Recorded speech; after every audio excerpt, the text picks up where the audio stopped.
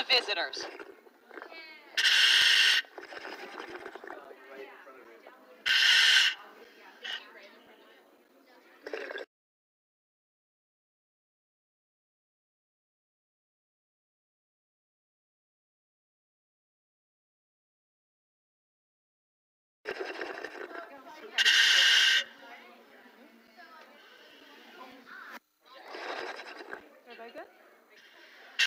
Welcome, everybody. Welcome to the National Aquarium and to Discovery Channel's Shark Week Shark Cam. My name is Heather. I'm an educator here at the aquarium. I'm over here in the corner with a lot of my shark fans, and we are so excited for the 28th year of Shark Week.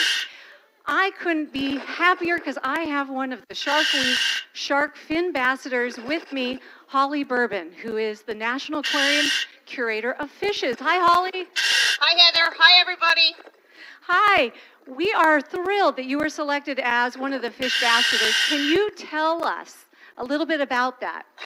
Well, what that means, myself, I'm one of many that have been chosen to actually be a Finbassador, which means I not only care about the conservation about sharks, which you'll hear about today, but I'm also obviously a big fan of sharks. They're a really big part of the ecosystem, really big part of our oceans, in many parts of the world. And so we're really excited that I'm here today to help introduce Shark Week, which is coming up next week, starting on July 5th. Well, here at the aquarium, we love sharks. We think they're majestic, interesting, fascinating animals. And I know we have a lot of fans that are listening to us and watching us.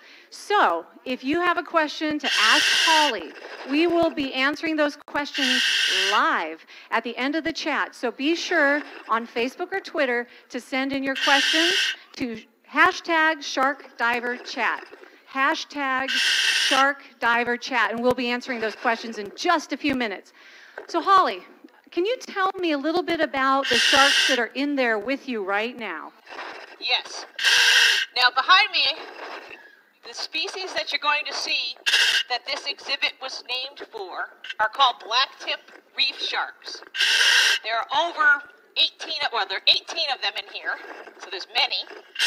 And then we have a few other species as well that are a little less noticeable at times. We have 2 wobbegong shark species, ornate and tassel, and we have a female zebra shark. So we have several different species, and they're also very different in how they look and how they feed. So it's a really neat exhibit because you get to see a lot of different sharks in one place. That's fantastic. Now, when we think about sharks, the first thing that comes to mind is that big great white, that white shark, right? Yes. But you've already told us about 4 more kinds of sharks. How many kinds are there? There are anywhere between, say, over 475 to even as many as 500 species. And I'm giving you that range because they're still discovering new species. So if there's over 400 kinds of sharks, and even in this exhibit here, we're seeing different shapes. I'm guessing they eat differently too, is that right? Correct. Usually, sharks' teeth are very indicative of what they eat. So some sharks have what's called almost like a fork and knife setup, where the top is like the fork and it stabs it, and the bottom is more like the knife where it saws. Other sharks have very short, crushing type of teeth, so they can eat more bottom dwellers, invertebrates, say crabs, and that kind of thing. And is it true that there are even filter-feeding sharks that are going to eat things floating in the ocean like plankton? Yes, like we have filter-feeding types of whales, there are feeding type of sharks like a whale shark, which probably most people are familiar with, but in cooler waters, you can also get basking sharks. So since they're different sizes, I know some of the smallest sharks are as big as your hand, even when full grown. They can't all be top predators, or what we like to call apex predators. So what role do they play? Well, in their ecosystem, or the area they occupy, they can still fulfill a role where they're keeping things in check and balance. So even they may not be, say, as large as a great white, which most people again are familiar with, they still occupy an area in their ecosystem, say a nearshore reef system or very deep waters. So just like the sharks, we also are part of that ecosystem. So I'm sure there are things that you would recommend people do to keep the whole ecosystem healthy, in addition to sharks, right? Yes, there are several things you can do, and two in particular I'll talk about, but basic recycling, obviously conservation of water and other things. But things you can also do to learn more about sharks and even help support are something called a marine protected area. Worldwide there are many of those, and what's so important is they not only protect the actual sharks in them, but all the animals in them. So it's a marine protected area versus just one species. And then another important one is sustainable seafood, which you'll see aquariums, including ourselves, actually have little cards or guides that you can get to help you make smart choices at the grocery store for your fish, and also your shellfish, and or at a restaurant. Well, I know we have a lot of seafood lovers, and both watching the seafood and eating the seafood. So if you want to learn more, we can go visit Discovery Channel's site, sharkweek.com/savesharks. And there's so many great ideas there, in addition to checking out our website at the National Aquarium. Now, you mentioned marine protected areas. What does that look like? Have you ever been to one? Probably the one I've been to most often is in the Florida Keys, John Pennycamp Park. So what you have are protected areas where fish and wildlife are protected in specific zones or habitat areas, where it means there may be boating regulations very specific. You will not be able to necessarily spear fish or go actual fishing. You may not be able to collect animals. So it basically tries to keep, it's like a national park. Land-wise, land-based. That's great. There's over 100 of those, and they're worldwide. So they're an important place for sharks to thrive and have their babies. Even if we don't ever get to see that spot, we can come to a place like National Aquarium and see what that ecosystem would look like.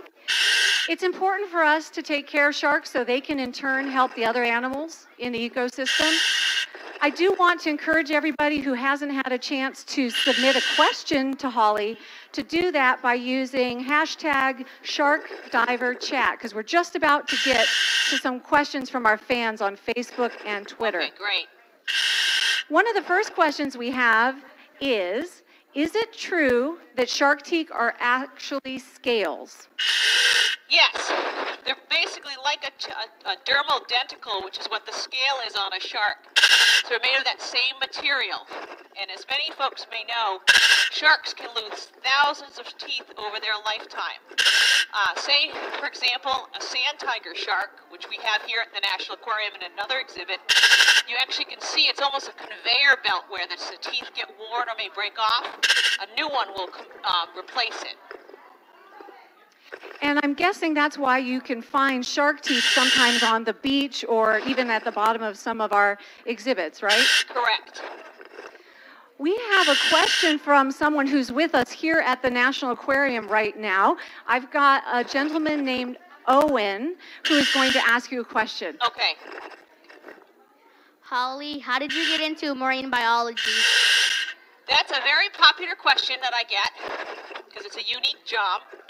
I actually started doing volunteer and or internship work at the New England Aquarium, so another aquarium in the Northeast, and I did this during college, and there's lots of opportunities at aquariums for volunteering and such, and because I did that, I got to really like the diving aspect, and I got certified to dive, and then things sort of took off from there.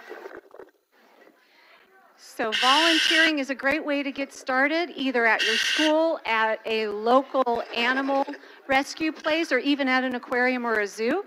So Owen, you're going to do it, right? Yes. Thanks, Owen. All right, we also have a question from Andrew, who is here with us at National Aquarium, is a big Shark Week fan. So Andrew has a question for you. What shark species lives the longest? Ooh, that's a great question. Let me think about that. I would say from my knowledge base, because there's lots of sharks, nurse sharks can be very long-lived. We actually had one here that I worked with in my former job that I believe was over 30 years old, even could have been closer to 40. So I would say that potentially animals in captivity would live longer than in the wild. But there is research that people do to actually age sharks. And they actually use their spines as far as looking at the rings in them, like the rings in a tree. That was a great question. Do you have another question, Andrew? He was wowed by that answer.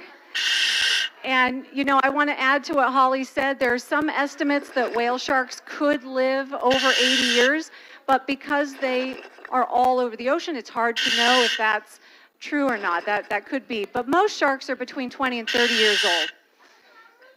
We have another question, and this is coming in from Twitter. We've got, can you explain why there are more shark sightings being reported in the New York or New Jersey area? Okay. Well, if you mean around this time of year, you certainly are having a lot more people in the coastal regions. Obviously, it's summer. People are going to the beach. So that's part of it. Obviously, if there is also food near inshore, near beaches, you will actually find sharks will be attracted to that. You know, sharks are really, you know, they are obviously hunting when they're swimming. So it could be those two reasons. That was a great question.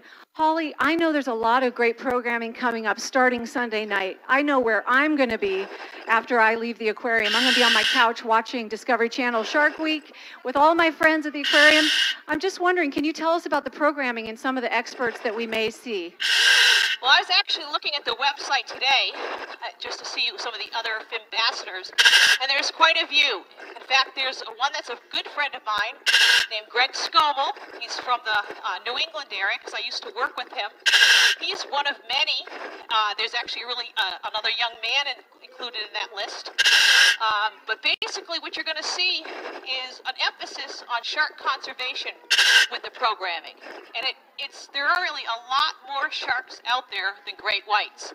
There are mako sharks, hammerhead sharks, megamouth, seven-gill, you know, all the other species that you may hear less of, like a thresher shark, but are just as interesting, really unique, and just as important for our ecosystem and for to you know, learn about and conserve. That is fantastic. I couldn't agree more. We have another question. What is the oldest species still alive today? Okay, if I think I understand the question, oldest species, many of the species we know today actually have evolved over millions of years, over 400 millions of years. So I would need to probably do a little bit more research to find out, but you know, great white sharks have evolved from, you know, megalodon and other species. So there, you know, again, there's in general, sharks have evolved over time, and they're very old themselves. That's right. We have a question coming in about being with sharks, either in this exhibit at the National Aquarium or even in the wild. Have you experienced any iffy situations with sharks and divers? You're having me dig back in my memory bank. I think when I worked at my other job, certainly if, let me think on this for just a moment. I'm trying to picture the times I've been in the water. I've been in the water with mako sharks close by, but there was a cage, and that's just for extra safety. I've been in the water with blue sharks and sand tiger sharks. You know, I will tell you, I don't ever think I ever found a time where I was truly, really scared, where I wanted to come out of the water. If anything, the more you learn about sharks, I think it actually makes you even want to see them more and actually get to know them. Well, Holly, as one of the Finbassadors for Shark Week with Discovery Channel, I want to thank you for your time, and for everyone who's been watching us on Discovery Channel Shark Cam, or for those of us who are together at the National Aquarium. Thank you so much. Be sure to keep saving sharks. And Holly, thank you so much. Yeah, have a great week and have fun watching Shark Week. Bye, Owen and Andrew. Have a good visit. Bye.